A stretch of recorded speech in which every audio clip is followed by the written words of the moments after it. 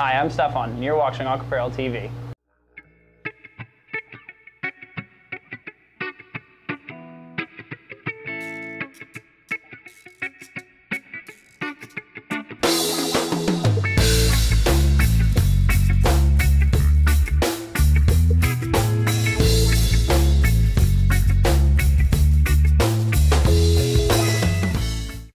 So, during our move, it was really quite fun to move this tank. This 265 took about 7 people to move out of our old store and 5 people to move in the store.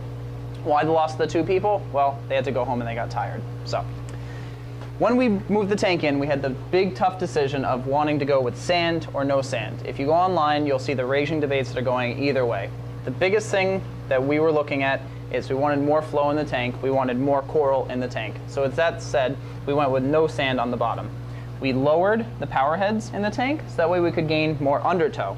And with the undertow, you get a cleaner bottom on the tank with no debris that settles, and you get a little bit better growth of those corals that are on the bottom there. So that's the biggest change in the whole tank, is the no sand. Also, with the moving of the tank, we ended up doing some different corals. We went with, again, more stony corals like we had said in our last video. We were trying to shoot more for that. So we added in a red planet acropora. We also added in a really nice highlighter bottle brush acropora, really adding some good color there. We actually found in our old selection a deep water acropora. It's Acropora carolinea, I do believe. Beautiful, beautiful species, coloring up real well. Another one that we added over here is the Garf bonsai acropora. Can't identify to its exact species level, but that one's purpling up real nice, and it has your typical Garf bonsai style. Also, on the bottom, we added a few more chalices. We have here, I do believe, a watermelon chalice, and also we have a little Montipora garden going over here.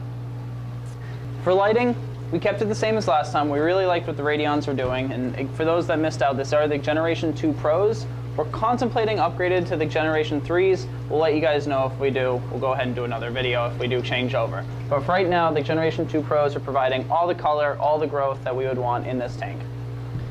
As far as filtration goes, again, we kept a lot of this the same. It's a closed loop system, Berlin style with the socks, your protein skimmer, a reactor with GFO, and we have an auto dosing system with magnesium, alkalinity, and calcium. And that keeps this system very stable for us. So another cool feature with this tank is, as you may notice in the video, it's actually sitting in the middle of our room. And there's no cords, there's no wires, there's no mess going around our store. How do we get away with that? We had an electrician come in, he put in what's called a power pole. The power pole is actually just that, a pole in the middle of the room that allows for electrical current to be brought down into a standard outlet. So you can pretty much have an outlet anywhere in a room without the mess and the look of all the wires. So this is a great asset in terms of getting this tank in the middle of the room aesthetically where we wanted it. Well, thanks guys for watching another episode of Aquarium TV with us today. If you liked what you saw, please go ahead and subscribe. We're going to have a lot more of this. Thanks.